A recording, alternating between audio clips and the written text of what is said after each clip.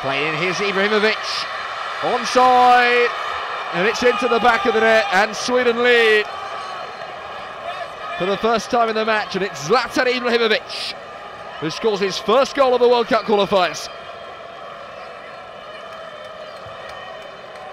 It was scrappy, but he won't care, and neither will Eric Hamren.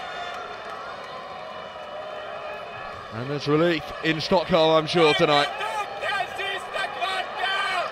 It's not of that, yes, he was onside. The linesman's got that absolutely right.